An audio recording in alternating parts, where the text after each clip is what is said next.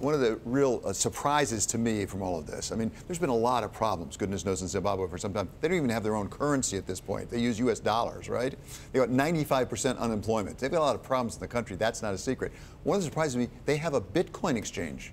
And Bitcoin went through the roof in Zimbabwe. What does that tell us about Bitcoin as a flight to safety?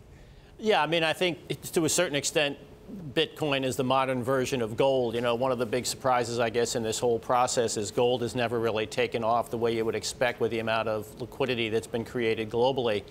And I think what we're seeing is that we are seeing this sort of more speculative element moving into Bitcoin as a way to gain that exposure. But again,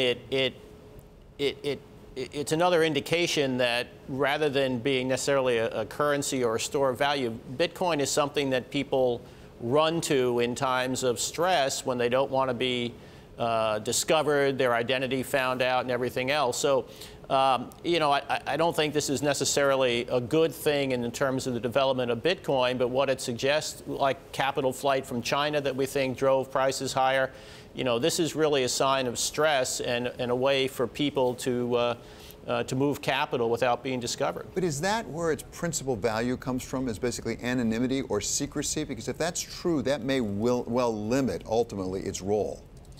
Well, I don't use value in Bitcoin in the same sentence, but yeah, I mean, I think that is its source of greatest interest is anonymity. And to me, that suggests that its inherent growth long term is really limited by the fact that there are only a certain number of people who are going to want to do that.